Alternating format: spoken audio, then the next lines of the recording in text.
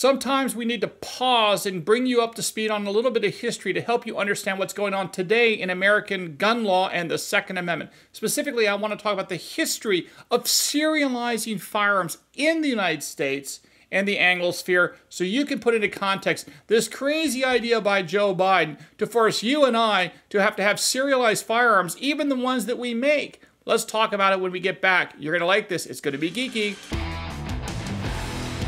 Hey folks, I'm Mark Smith, host of the 4 Box of Diner, proud American gun owner, constitutional attorney, member of the United States Supreme Court Bar, and author of the brand new best-selling book, Disarmed: What the Ukraine War Teaches Americans About the Right to Bear Arms. For those of you who've read the book, thank you very much. I appreciate that. And don't forget, if you haven't already done so, to put a review on Amazon.com. Those make a big difference with me and my publisher. We're already talking about our next book. I'm still thinking about it. So if you have ideas, feel free to send me some thoughts because I'm trying to figure that out now. All right, folks. So I've been on Twitter now about a year. I did not join for many years, obviously, but I finally joined because I thought it was important to try to expand the knowledge of this channel and the information contained on it, because I think it's important that the Second Amendment movement have this information, because I think my information is quite good, scholarly, and hard to find for most people that have real lives and real jobs. So I want to provide this to you in an easy-to-use format. So I got on Twitter. I've been on there just about 1 year right now. I think was my first tweet or so. And sometimes I get some really great information on Twitter, so there's a lot of people out there that are really sharp. I get ideas and thoughts, and I appreciate that. So one thing I came across in the last few days was from an excellent attorney out in California, Costas Moros. And Costas here is an excellent attorney, does a lot of Second Amendment work. You probably have read about his work in the newspapers.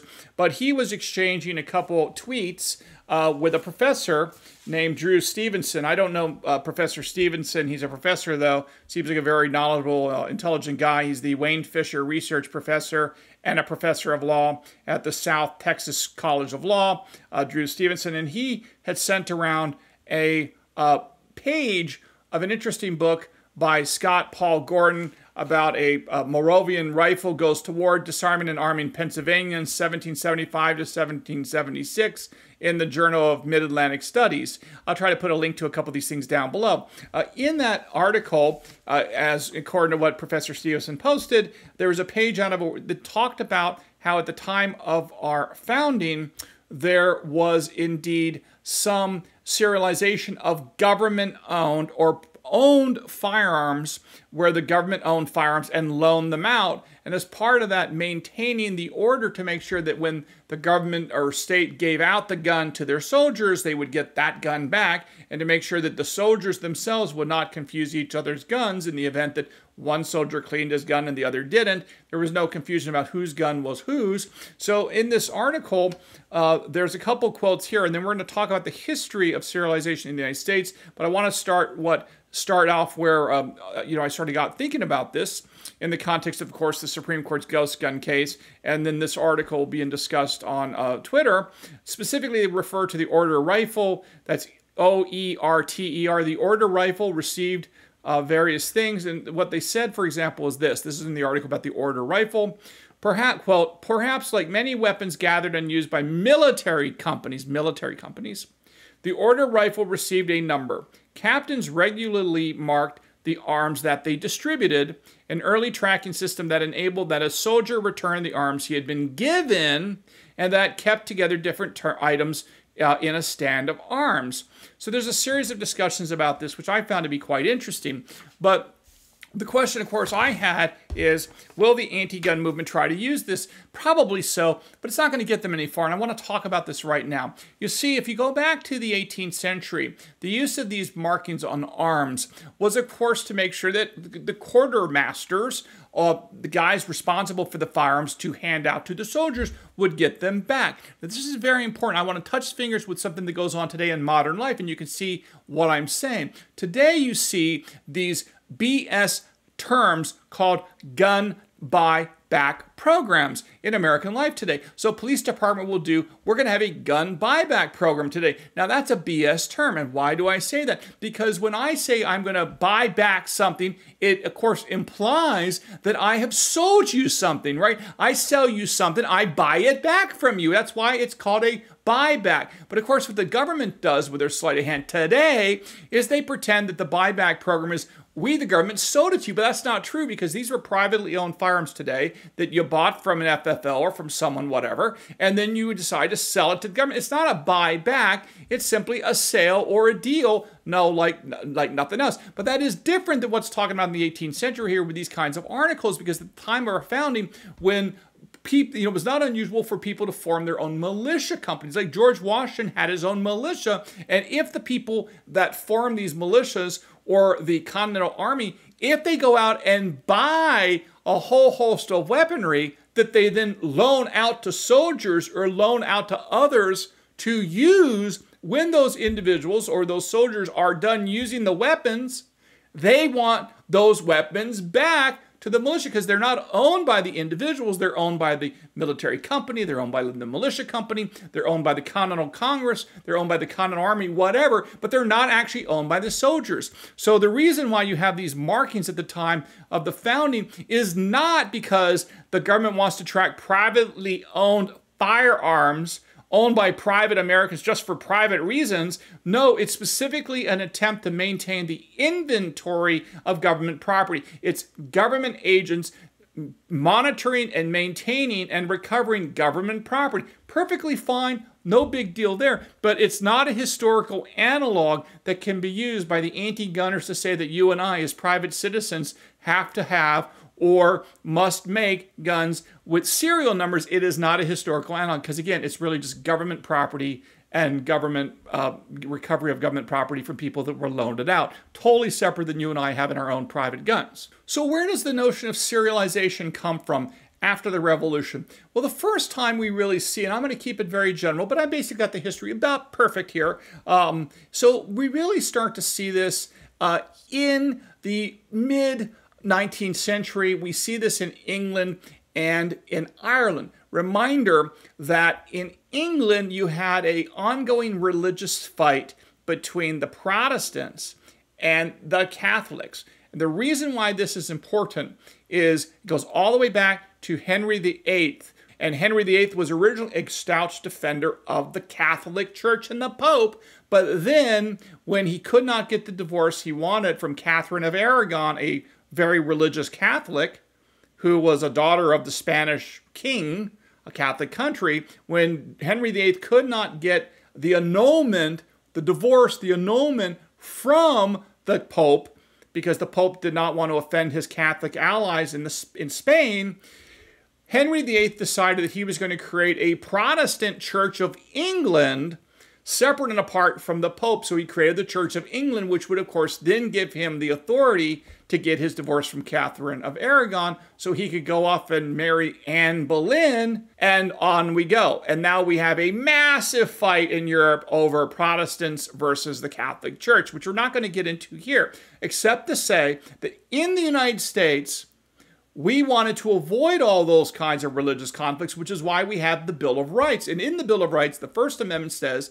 there shall not be an establishment of a national religion. That doesn't mean that religion can't be in life. You can't pray at a football game. That's not what it's about. It's saying that we can't have a single national religion established by the government telling that we all have to be Catholics or Protestants. That's what this was all about. But with that context in mind, remember that in the 19th century, we still had these laws on the books that treated, in England at least, Protestants to be superior to the Catholics, in part because there was a series of wars between the Protestants and the Catholics, and there was always a fear in England that the Catholics would come out of the woodwork and would overthrow the British king, who was a Protestant, or the British queen, who was a Protestant. Okay, so as a result of that, there were very strict gun laws on almost all Catholics, unless you're extremely wealthy, because the Catholics were viewed as a potential enemy of the state. So as a consequence, in 1843,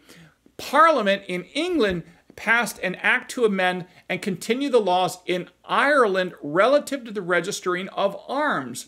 And under that 1843 law, I should say, again, 1843, let me be clear, 1843, under that English parliamentarian law that applied to the Catholics in Ireland, right, the Irish Catholics, it specifically says to have arms, a person was required to submit an application, and an official had to determine whether the applicant was fit and proper, was a fit and proper person. Does this sound like may issue permitting regimes in places like New York before Bruin? Yes, it does, because that's what it all was, of course. And again, part of it also said that when any person shall be found carrying arms, a justice of the peace would be allowed to examine the markings of the firearm and require that the person to identify himself to ensure that the firearm was indeed registered. Again, this was about controlling. This gun control was religiously motivated against Catholics, enacted by the English Parliament in 1843. I'll put a link to this down below so you can check it out. So that's what went on in Europe, in England specifically, vis-a-vis the Catholics, because again, the Protestants that ran England didn't like the Catholics because of prior religious wars.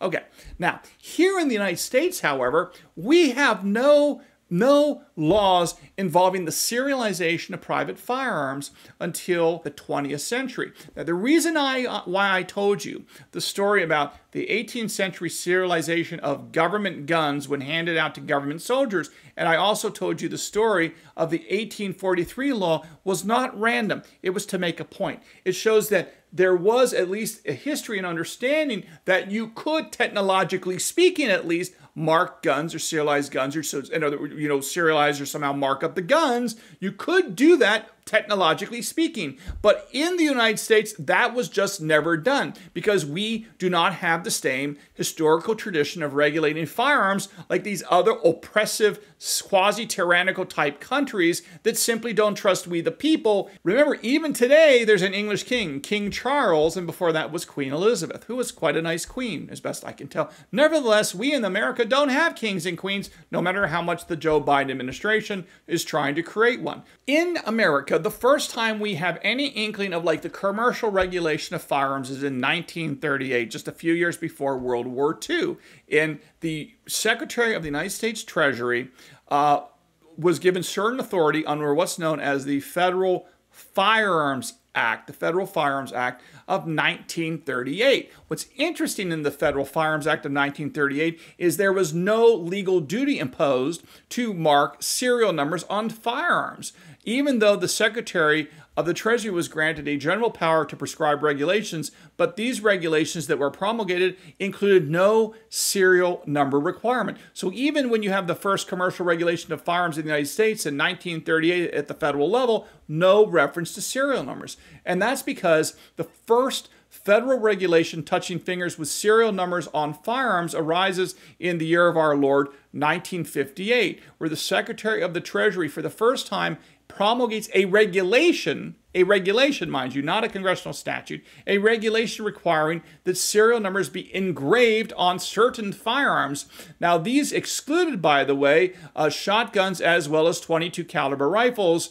So this is quite interesting. Specifically, the law provided that each licensed manufacturer and importer of a firearm produced on or after July 1st, 1958 shall identify that firearm by stamping, or otherwise known as impressing, or otherwise conspicuously placing or causing to be stamped or impressed in a manner not susceptible to being readily obliterated or altered, the name of the manufacturer or importer, and the serial number, caliber, model designation, all that. Now, here's what's interesting, though.